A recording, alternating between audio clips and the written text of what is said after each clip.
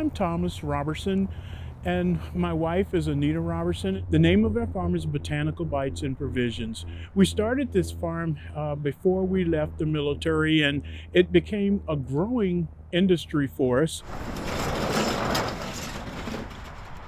We had invested time and energy in attending new and beginning farmer courses, so we knew what we were up against. We had made connections with other farmers.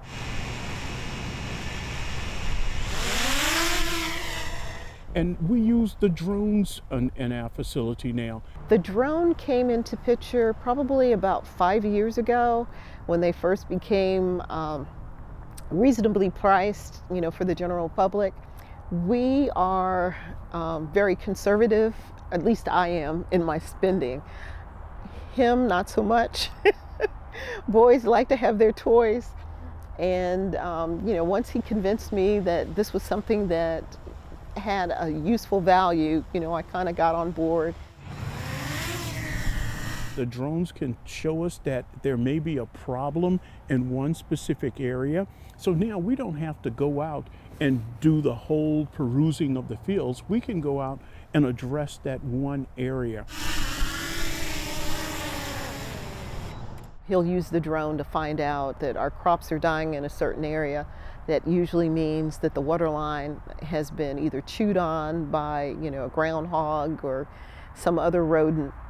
And, he'll go out there and can quickly replace it before the, whole row of crops dies.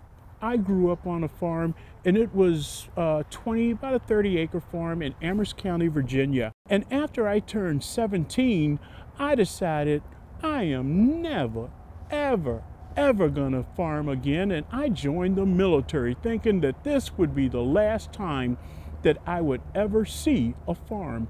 I happen to be a fourth-generation farmer. I can trace back to the 1800s.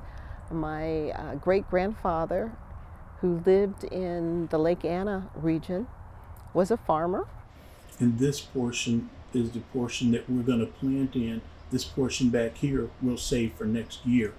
Starting a farm after retirement had produced a lot of challenges for us, but we're big planners, and I think that comes from our military experience, that you make sure you have a plan in place before you execute. There are a lot of worms in the soil, which is a really good sign that the soil is healthy.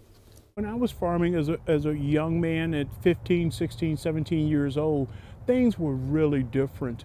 And we farmed using very, very old techniques. And we didn't have a tractor, we had a horse.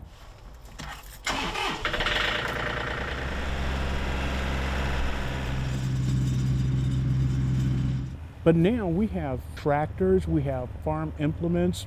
Right now we use everything from solar energy, we used advanced irrigation techniques. And as you can see, it's not spraying the water, it's just dripping it, just one drop at a time. And by not spraying it, that means that we're not creating dust and dirt flying up and getting into the plants, which can usually cause problems after you eat it. Yeah, they're coming out through the bottom. And we also raise honeybees. And then I added to the honeybees value-added products. So I used the beeswax and honey to develop lip balms, lotions, salves, and soaps. It has our little farm logo.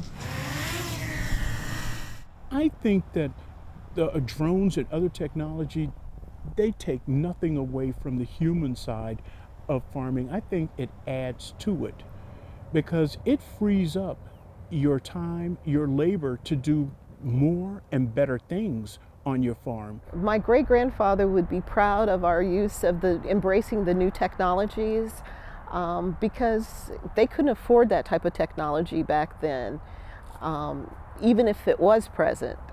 I also think that he would be proud of us for just continuing the tradition of farming.